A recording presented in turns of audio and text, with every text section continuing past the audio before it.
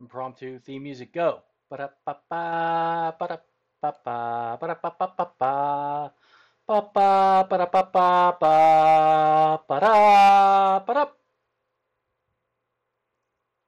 So now I have my own cable TV system in my house, streaming my own media files 24/7, with no set-top box required.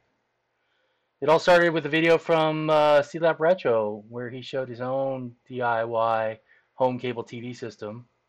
He was using old, obsolete, blonder tongue analog television signal modulators to send his own TV broadcast signal to his old TVs in his house.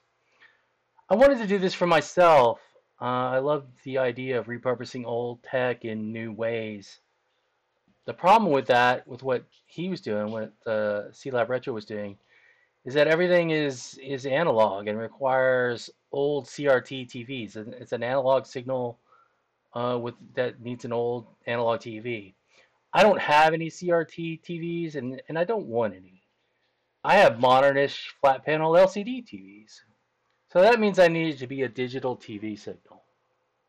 I kicked around on eBay looking at other digital KBTV signal modulators, and they all seem to start around 1,500 bucks and up. And one that could take IPTV streams and rebroadcast them as digital TV signal, those cost like 3 to 4 grand. And I'm not about to spend that kind of money just so I can have old episodes of Samurai Jack or Stargate. Finally, I came across a Blonder Tongue HDE 8C QAM for only 100 bucks. They use these in hotels, bars, restaurants, or the like. This one came from a college dorm. The specs say it requires a DishNet set-top boxes as input devices, but it's got analog component inputs on the back, so that means I should be able to give it any signal I like. So I took a chance and bought it.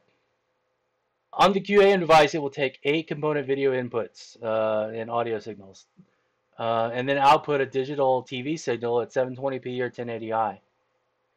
You can even define what digital channels you want to use. In my case, I used 10.1, 11.1, all the way up to 17.1. It lets you set other things like video and audio recording bitrate. Most of these other settings I left alone, and that other than the channel number and a few labels here and there. For my video source, I need something that could play video files off my NAS and output to component video. I can use a Raspberry Pi as the player with VLC, so that covers that side of it. But then I needed these HDMI component converter boxes I found on Amazon. I tried several different ones and settled on this one as the best solution. The powered ones are always better and more reliable anyways, even though they're a bit more expensive. And you have to manually set them to 720p at 60 frames.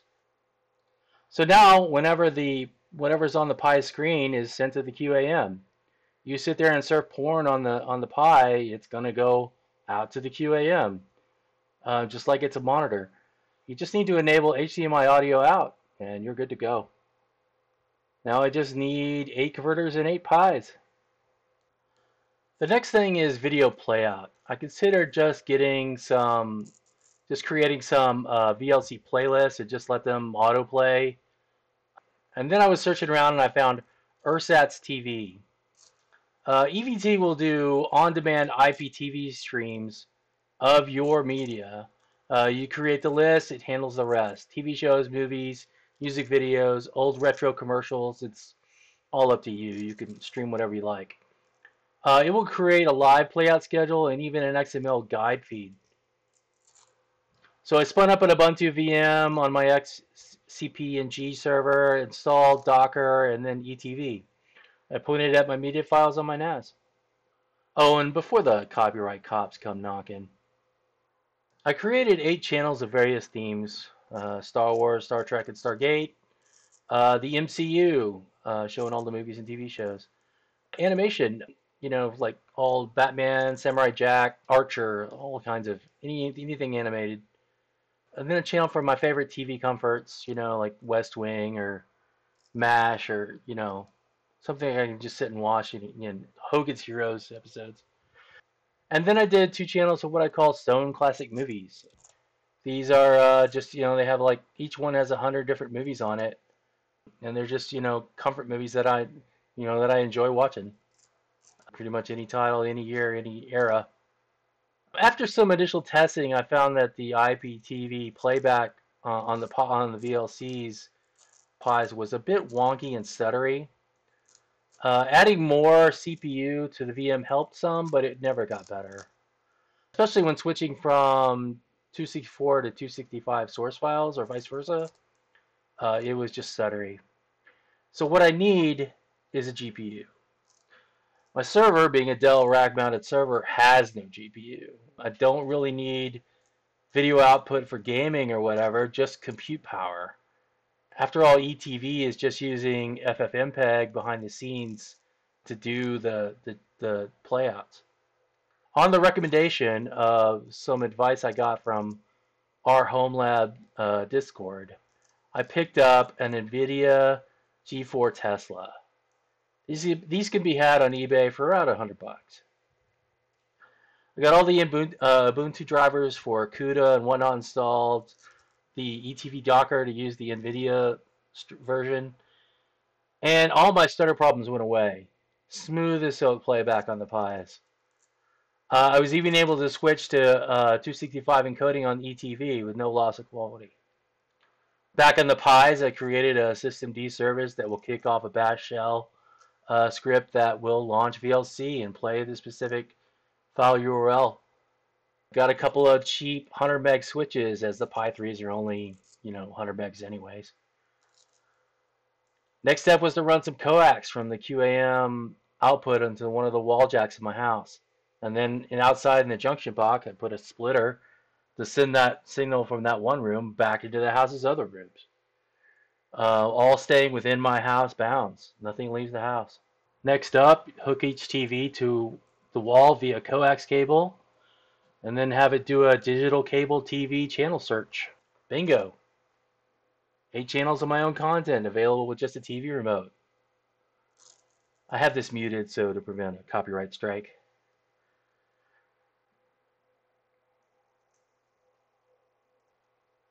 Alright, some caveats.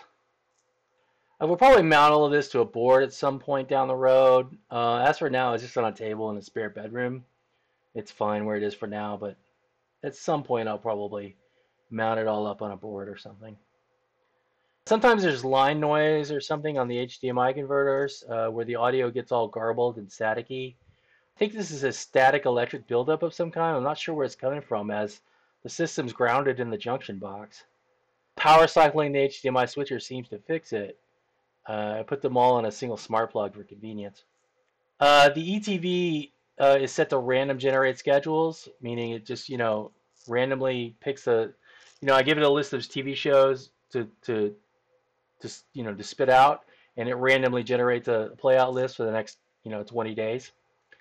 But it's not shuffle, it's random.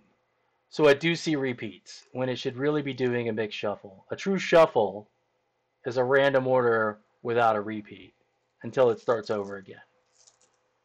I built a lot of Ansible playbooks to automate the building out of new Pis, copies all the files over, sets all the settings, even sets the desktop background, plus some other playbooks that manage system updates and reboots and whatnot. The ETV does generate an EPG on-screen guide as an XML.